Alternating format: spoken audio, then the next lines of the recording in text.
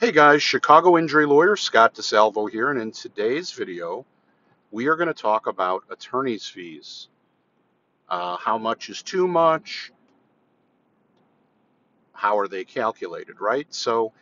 Um, the reason I'm bringing it up is I signed up a lady's case. She was represented by another lawyer for a long period of time. That lawyer retired and handed it off to another lawyer, and she and this new lawyer just they did not hit it off. Okay, they did not hit it off well at all. So the offer on the case went on for something like 8 years, and the offer on the case was the same at 3 years in as it was 8 years in, and there was no client communication, no explanation. Now I'll give you some inside baseball here. When somebody calls me and says, I have, multiple surgeries. The offer is 10,000. My lawyer is telling me to take it. That is a clear signal to me that there are problems with the case.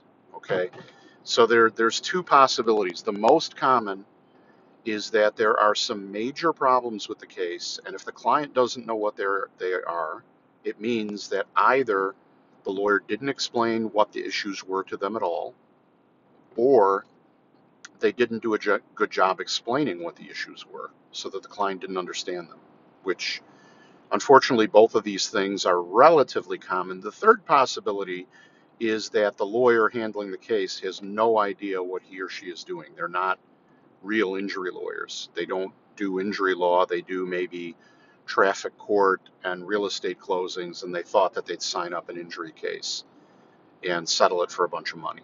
Okay, so, those are some possibilities, but usually if an attorney is handling an injury case, they know what they're doing, and if there's a lowball offer in the light of a lot of treatment, it usually means that there are some challenges in the case that make it where if you're going to go in front of a judge, there's a chance you're going to lose, there's a chance you're going to get less money. Okay?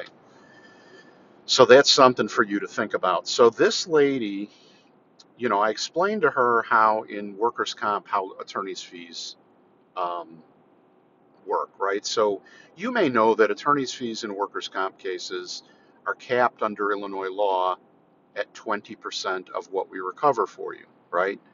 Now, your state, if you're not in the state of Illinois, might be different. In your state, it might be 25%, it might be 18%, it might be 15%. You know, it that is set by your state law, and it's the details of workers' comp are different depending on what state you're in. Now, in third party cases like a car crash, a fall down, a dog bite, a bar fight, a nursing home, medical malpractice, you have a written retainer agreement with the attorney for what percentage the attorney, it's still a contingency contract, meaning the lawyer only gets paid if they win, right?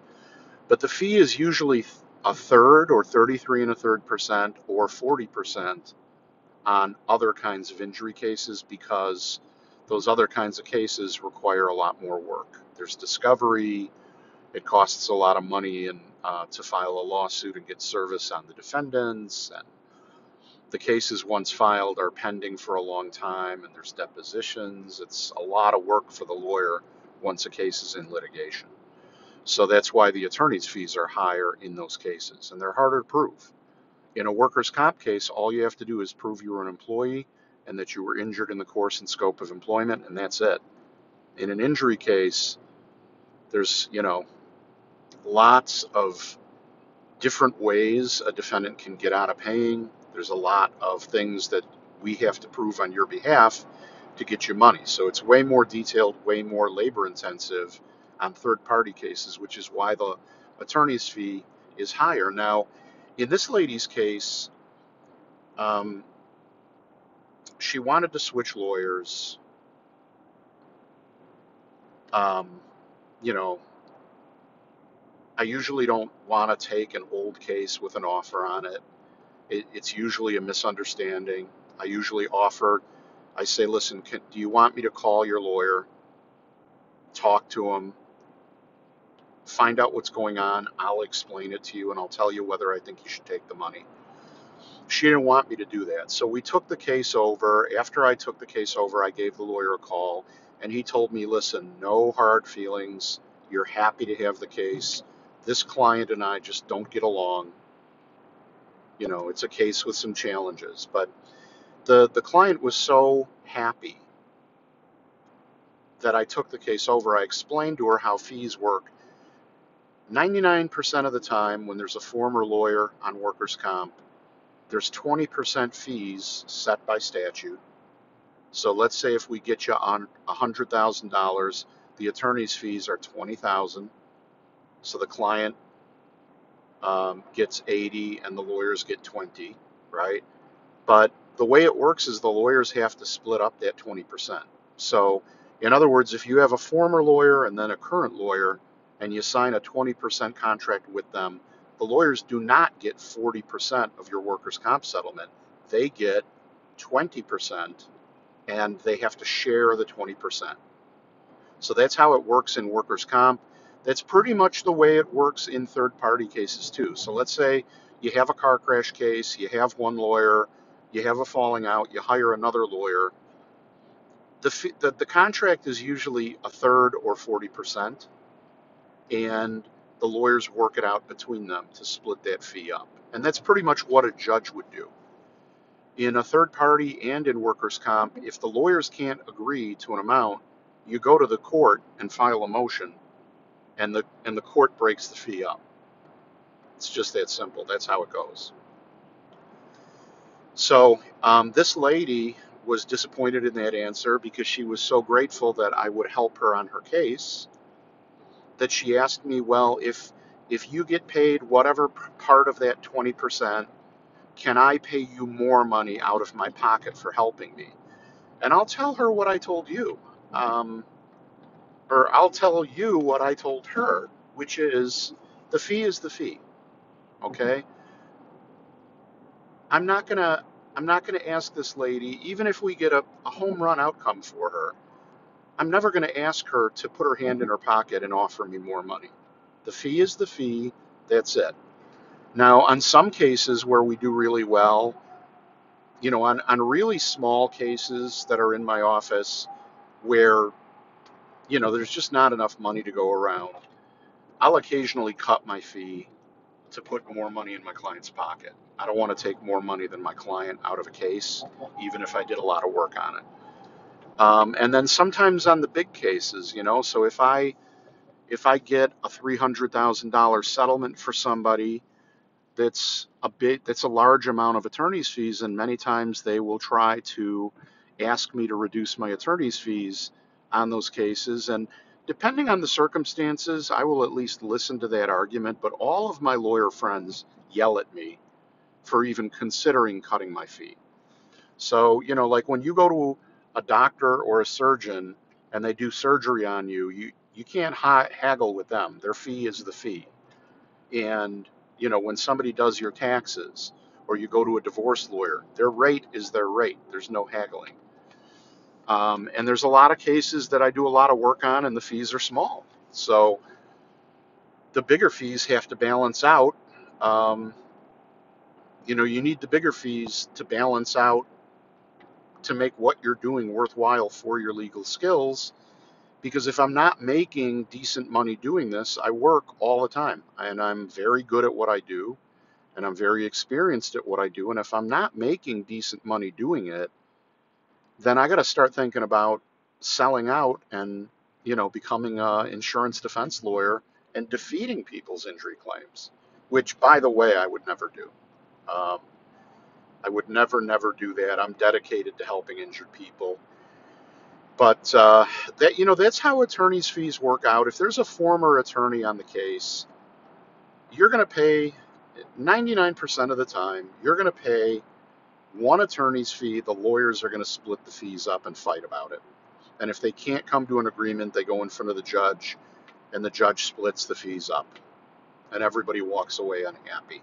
So that's how all that works. So I just thought I'd shoot you guys a video on it. I hope you and your family are doing well, but if you or anybody you know has been involved in an accident and needs a lawyer, please give me a holler. You can call me anytime, day or night, at 312-500-4500. That's 312-500-4500. Anytime, day or night. If you have a case, you have a question, give me a holler, okay? But sometimes you're not ready to do that. You're not ready to talk to a lawyer, and maybe you want some custom information on your specific case situation without talking to a lawyer and without paying anybody, right? I should mention, if you call me at 312-500-4500, it's completely free. Consultation's 100% free. But if you're not ready for a consultation, I have two really cool tools on my website that people love. Tons of people are using these tools. I'm getting a ton of positive feedback from people that these tools really help them. One is called the Good Case Calculator, and it tells you whether you have a good case or a bad case. The other one is called the Case Cash Calculator. It tells you what your case might be worth, okay? So how do they work? Well, they're different calculators, and basically you just go to the website. There's links in the description of where they are on my website. You go there, you click go, you answer 7 questions off the top of your head, multiple choice questions right off the top of your head, and in 20 seconds flat, you have custom answers, custom information on your particular injury situation for free, 20 seconds flat, without talking to a lawyer, no obligation. And people really love those tools. So links in the description, check them out. Um, I now have probably 300 injury videos where I explain different aspects of how injury cases work on my website. You can check those out on my YouTube channel. And please consider subscribing so you get notified when I release a new video. If you enjoyed this video, please give me a thumbs up. It lets YouTube know that it should show my video to more people and help more people, and that's the name of the game, helping injured people avoid insurance company tricks and traps, right? So the more you know about how these cases work, the more you can protect yourself and make sure you have a strong case. So, yeah, what else? What else? Oh, you know what? If you enjoyed my video, or if you're a current or former client, and you don't mind doing me a favor, it would really help me out a lot. I'm in a very competitive market, and I need as many 5-star Google reviews as I can get. So if you appreciate my case calculator, my injury cheat sheet, my good case calculator, my videos, um, or if you've ever asked me a question or had a consultation or used me as your attorney and you wouldn't mind giving me a 5-star review on Google, super easy to do. There's a link in the description. You just go to that webpage on your phone, tablet, or computer. You enter, you click 5 stars, you say a kind word, you hit submit. Literally takes you 5 or 10 seconds and you're done. But it is an invaluable favor to me that really helps me out and that I will never forget. It's a nice favor. But if you don't feel comfortable doing it, that's perfectly okay. Please feel free to watch my videos, subscribe, and use the tools I provide. And of course, once again, if you or anyone you know might need an injury lawyer, I would surely appreciate the referral. Easy to do. You or they can just call me at 312-500-4500 anytime, night or day, completely free consultation. So hope you and the family are doing well. If there's anything I can do for you, reach out. Otherwise, have a great day and take care. Bye-bye.